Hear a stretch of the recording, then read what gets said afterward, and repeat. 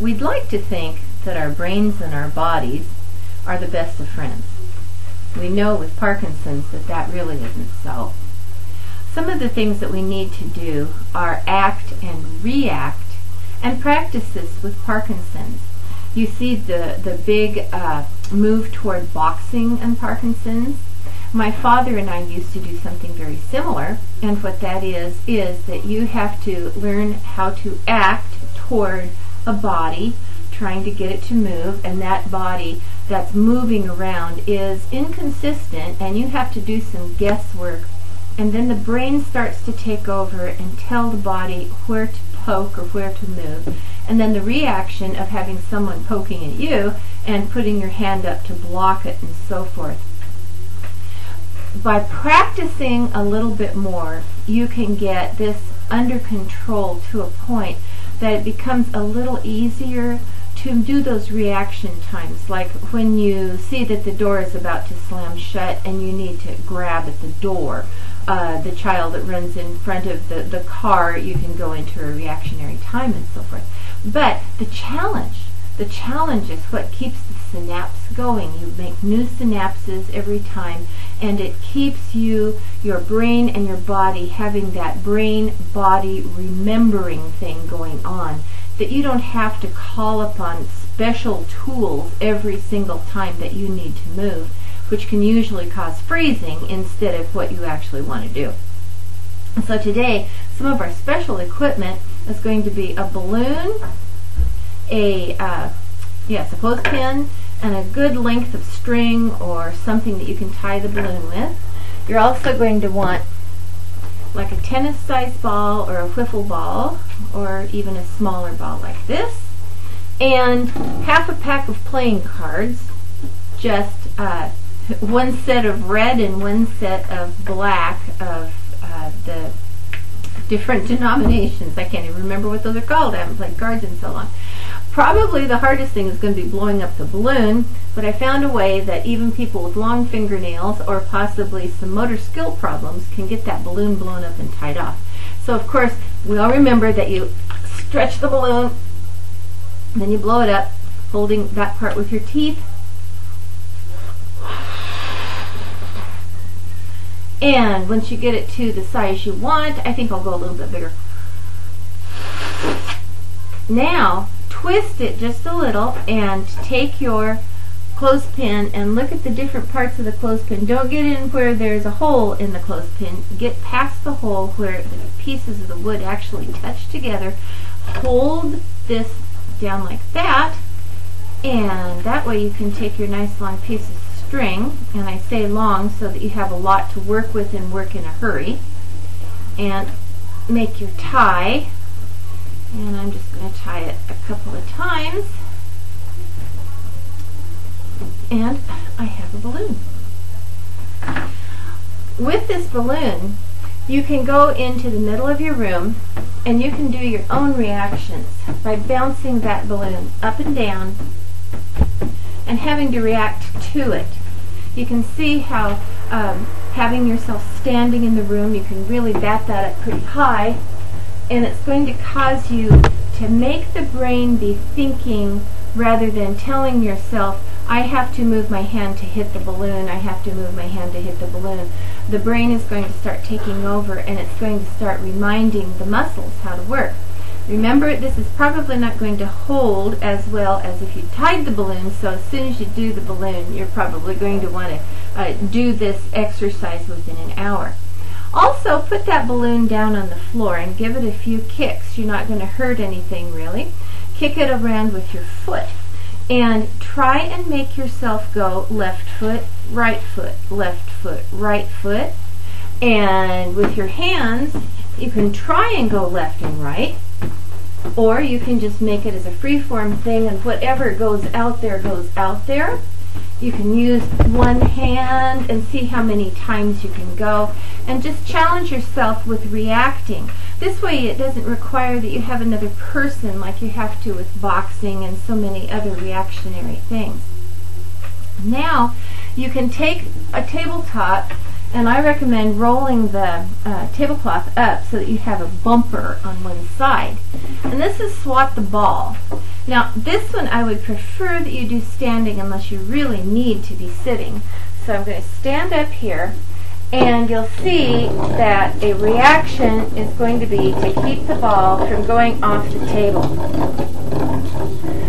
You want to go left, right, and try and make that ball go just as fast as you can, keeping your eyes obviously on the ball. What's going to happen is that your brain is going to start watching the ball, and the hand movements are going to become more automatic. So you may want to start slow and just stop the ball if you're having some real reactionary time problems, and then slowly but surely get to a point that you don't have to stop the ball even if you are still going slow. And then as it starts to get easier, continue to challenge yourself to roll the ball around on the table. And of course you can use different size balls. They're going to roll a little differently. Different weight balls roll differently.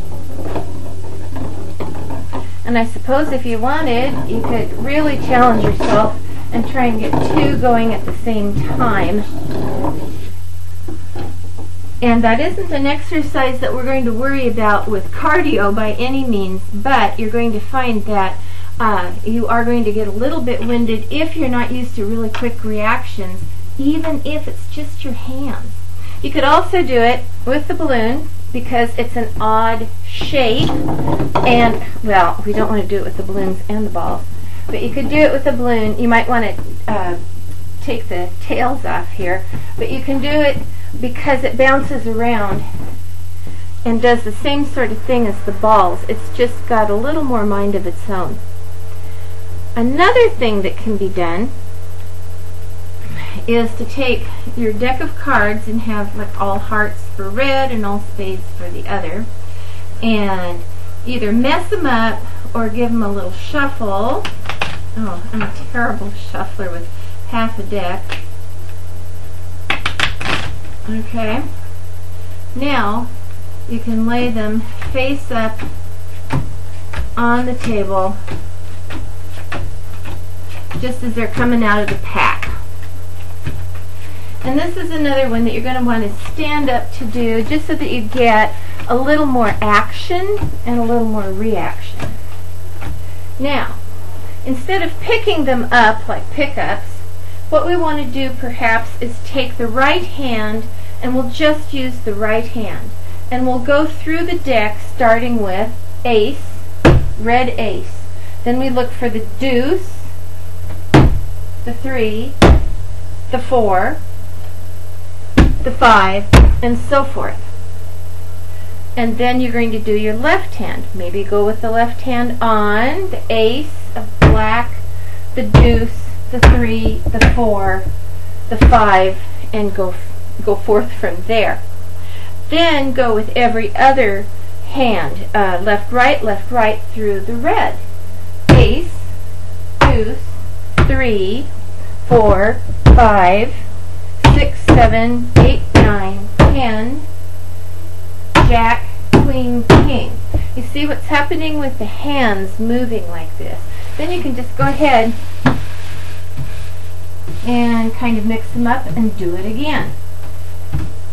You can almost play your own little games with this. You know, you could maybe do both of the aces with black ace and red ace, and black deuce and red deuce, and so forth through the cards.